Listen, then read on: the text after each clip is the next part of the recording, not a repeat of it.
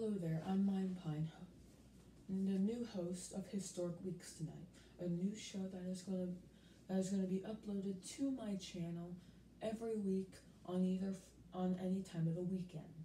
So, without further ado, I'm going to get into a little bit of prehistory with the new rise of man. With apes evolving, everything was starting to change. The most recent type of human were just walking on four legs, and then after millions of years, we learned to use but only two legs. So, without that, I wouldn't be doing this right now. But all of this started in a country, a continent called Africa. This continent is where the first man the first recorded man. The oldest fossils there are from Africa, and this is where they would live and hunt. Then eventually, in about 60,000 years, they start migrating. They go up here into Asia.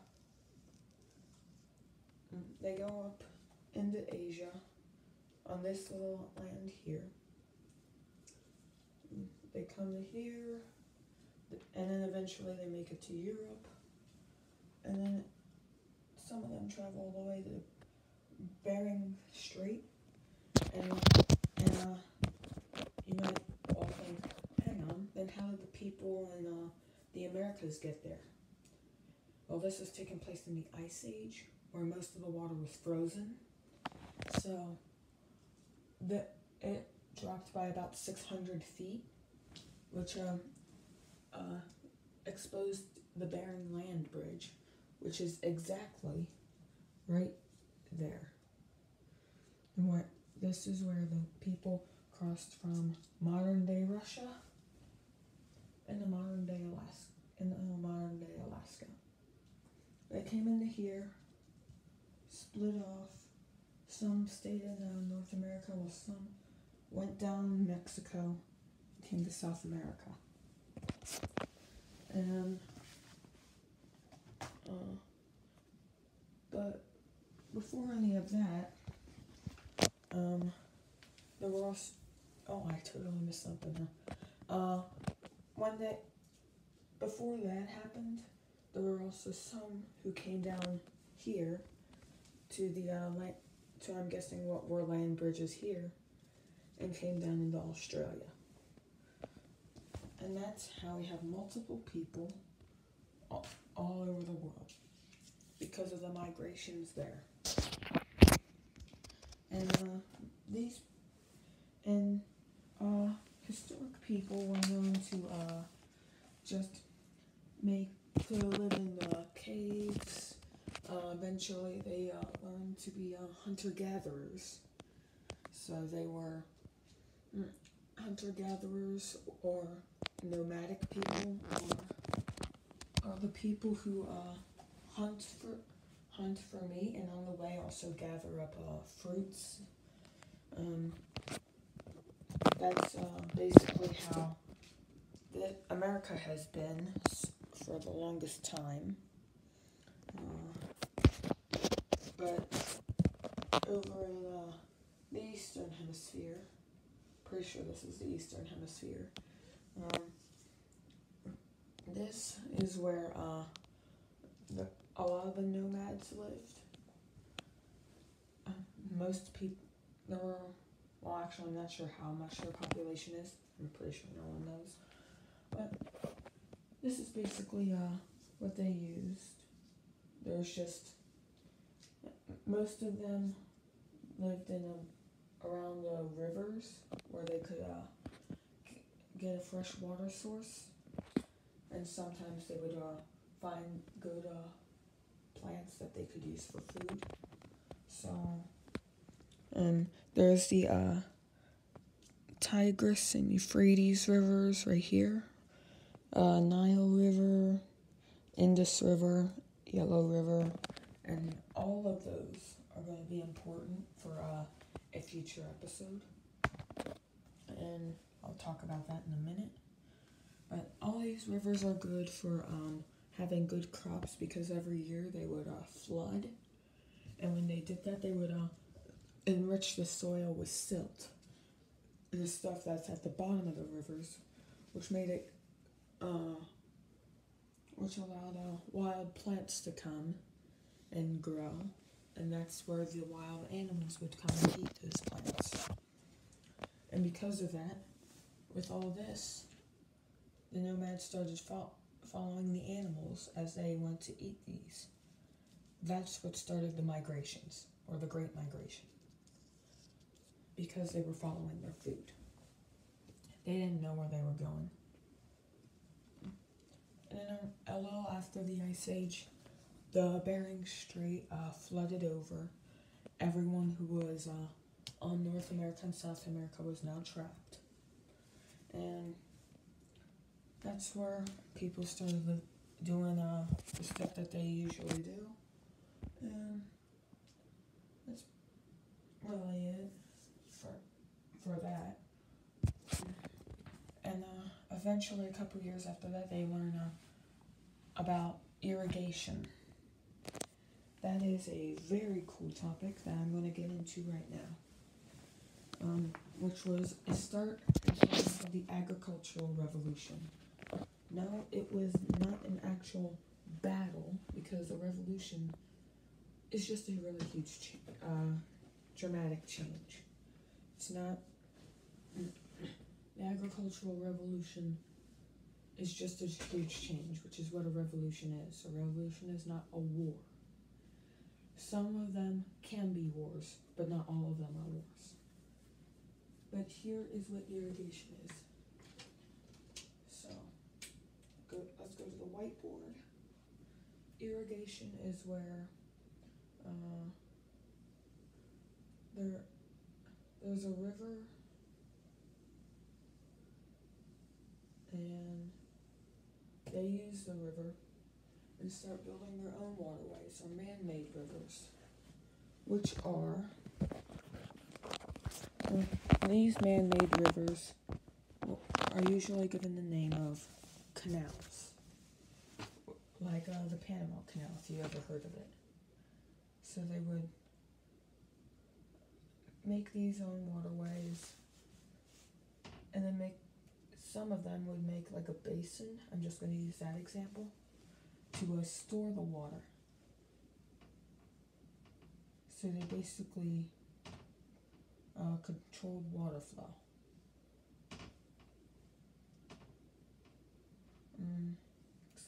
Sorry for the bad drawing. I'm not good with dry erase marker.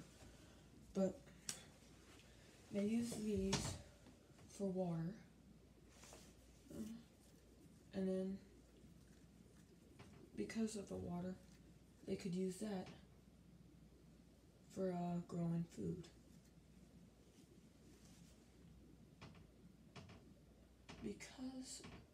Because of how much water they had, they could grow as much food as they wanted. And they had so much food to the point where all of them needed to farm. So then we have something called,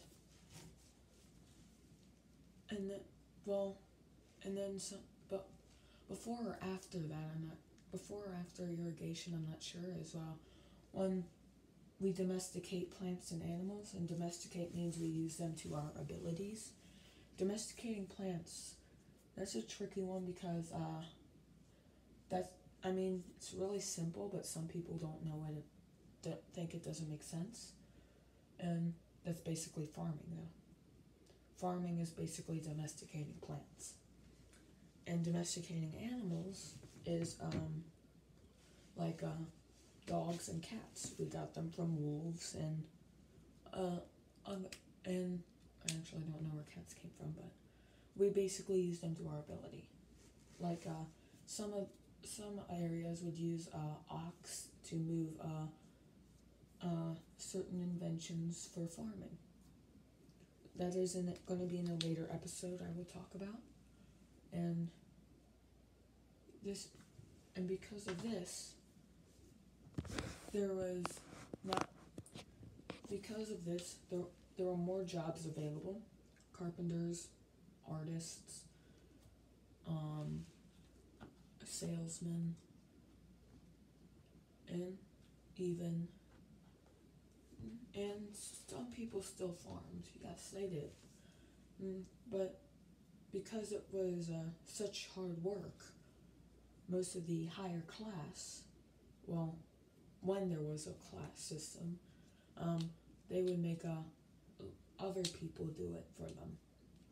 Sometimes not even pay them. So, but due to this, people started getting, and because of this, huge cities would grow, and we would end up with civilization.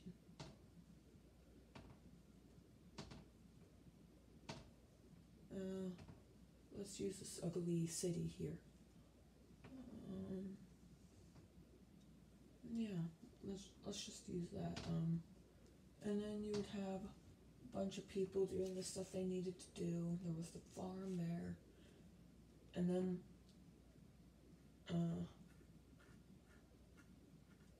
because of and they would make it here because these areas right here, they the irrigation that they would use was mostly used also for flooding control, because when it would flood, it would collect the water in there and then trap it. So it was a really good way to use it. And then they'd use that for their farms. So it was really complex.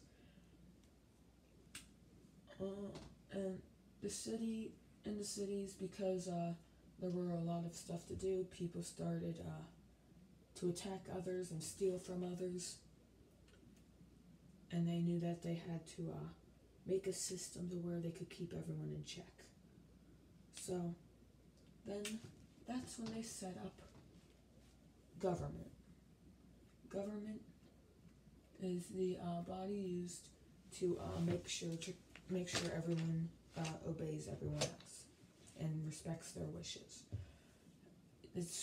Everyone should probably know what a government is, but I just am saying that because I'm supposed to be teaching. And that's how a civilization is made. In a future episode, I will be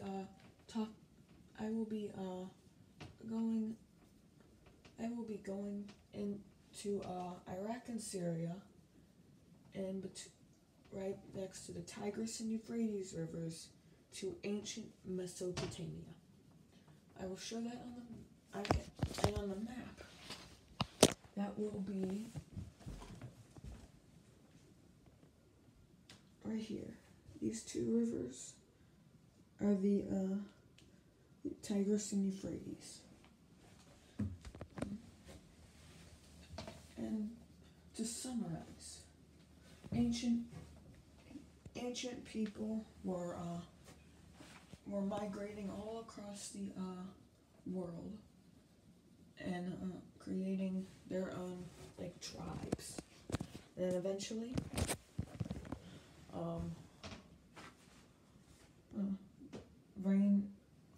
natural floods,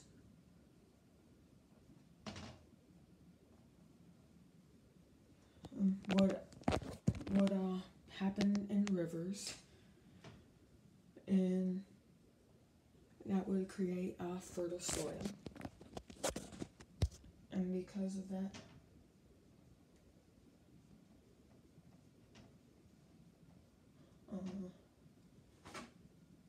wild plants and animals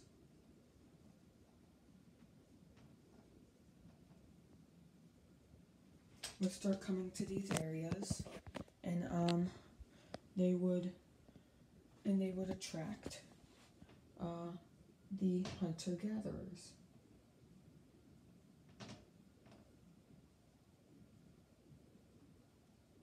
which caused the whole migration in the first place. When this happened,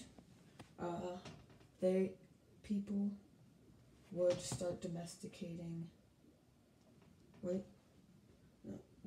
When this happened, they learned that they could control water flow, and then they'd start irrigating their fields with the river water, so that way they could farm easier. And then I might have this. No, wait, no. Sorry. Domesticated plants and animals come first.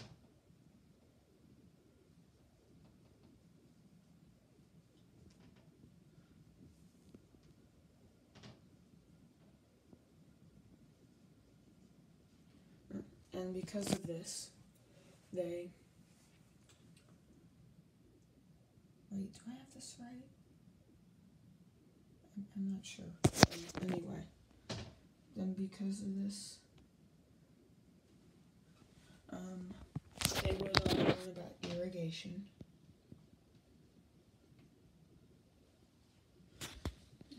And with the irrigation, they got food surpluses.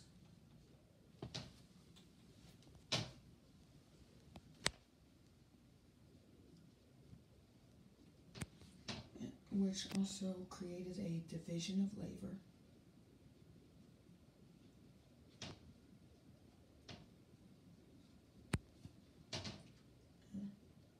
Because of this, civilization grew.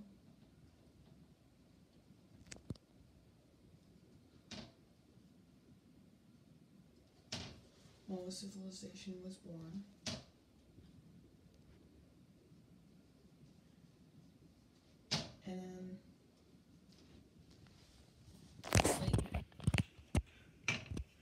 And because of this, because of the division of labor,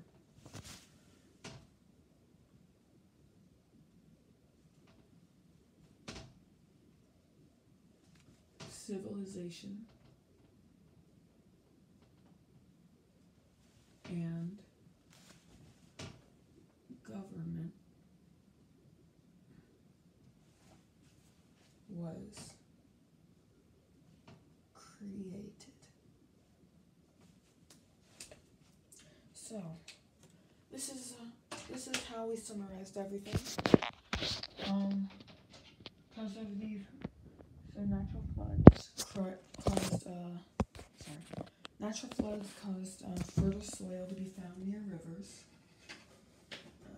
and then wild plants and animals started getting grown and attracted to those places, where the hunter-gatherers followed them and migrated all across the world to hunt them down. Then they domesticated some other plants and animals.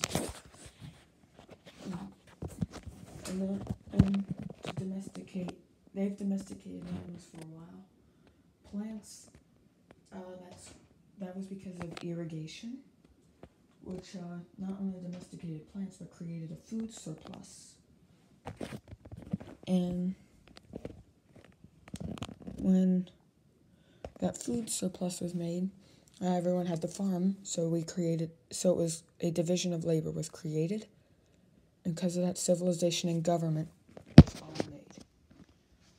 And in the next video, I will be talking about ancient Mesopotamia. So that will be our episode for today, and I'll see you all next